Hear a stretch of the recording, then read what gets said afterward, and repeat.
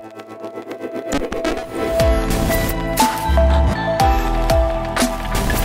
up guys, welcome back to HMHT. My name is Ben, your host of course, and today Apple has released another macOS update, and the one we're talking about today is 11.4 RC, also known as release candidate. It was released today and it comes 1 week after 11.4 beta 3.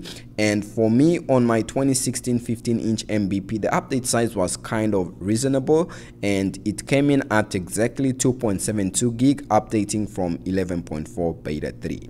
Now, if we go to see the system storage, or actually first the build number that came with this update, you can see the new build number that we have here, and it's 20F71. So that depicts a final build. And also if we go to see the storage that's being taken up by this update, you can see it there, and it's taking up 16.47 gig, which is reasonable.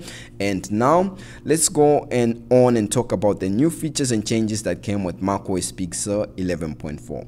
The first one that I have to get out the way, since so many people are requesting that I talk about this or are asking if it came to macOS Big Sur 11.4, has to do with spatial audio with Dolby Atmos and lossless audio, which are not listed in the patch notes of macOS Big Sur 11.4. Those are going to be coming to Apple Music at no cost starting in June, and time will be able to tell whether they are going to be coming also to macOS Big Sur or the next macOS version that we are going to have in June.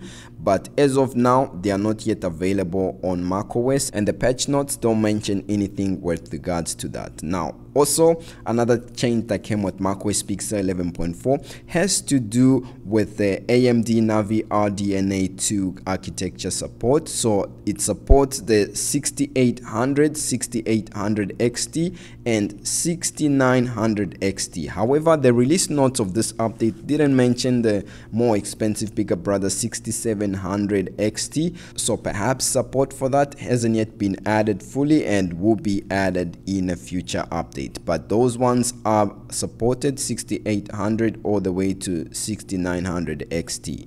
Now, another change that came to this update has to do with Apple Podcast subscriptions, which are now available via a monthly and an annual subscription. So this is not yet actually here fully within the podcast app, but if you click on your profile within the podcast application, you'll be able to see a section that says subscriptions. Now for me, it loaded up blank, but in future you can see that this is something that's in transition, and Apple has been mentioning it in the notes of macOS Big Sur 11.4, and you'll be able to see channels grouped together, collections and shows from podcast creators like Men Behind the Hype and so on.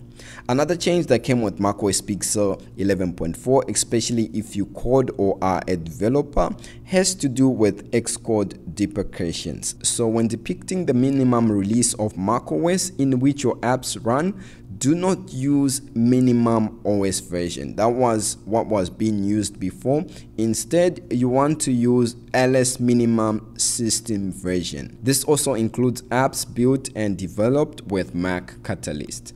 Also, another change that came with this update has to do with support for the new Apple Magic Keyboard, the one that was released with the new iMacs with the fingerprint sensor. So it's supported with this update, and also the new 2021 iMac's Hello Screensaver is supported with this update. So that is going to be something that perhaps going to be exclusive for the new iMacs. I looked into the system preferences of my updates here after I updated, and under Screensaver I actually didn't see the new Hello Screensaver, but there's a ton of videos on YouTube that can guide you if you want to get that new Hello Screensaver. But it's going to be coming to the new iMacs, and also the new Find My Network is supported with macOS Big Sur 11.4, as well as AirTags. You can get directions if you go into the Find My application and get specific directions to your AirTag,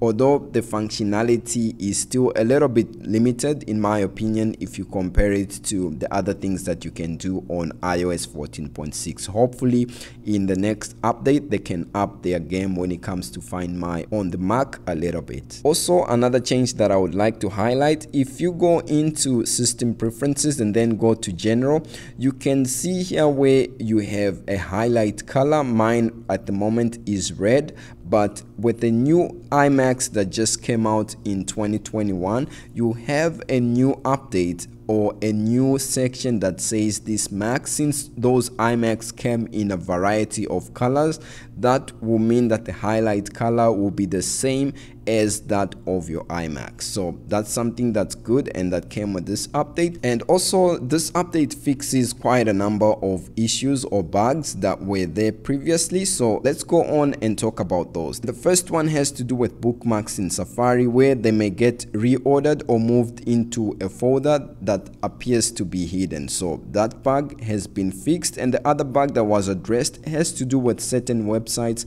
that were not loading or displaying correctly after waking your Mac from sleep. So you might just close your lid and then you open up your Mac a few hours or few minutes later, and then the websites that you were at might not display properly. So that has been fixed. And also this update fixes an issue where keywords may not be included when exporting a photo from the Photos app. So these keywords may include timestamps, dates, or names. So those have been resolved, and if you export a photo, you should be able to see the exported information alongside the photo or image.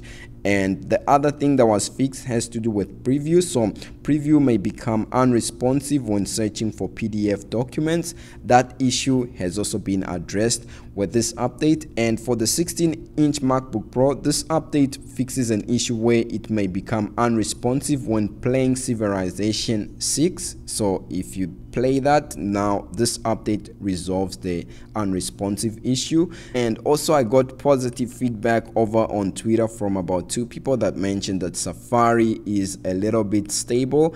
It's not as laggy as it was, and it's not crashing time and again. Now those are the new features as well as new changes that came with macOS Big Sur 11.4. If you like this video, a like will be good and a sub will be even better.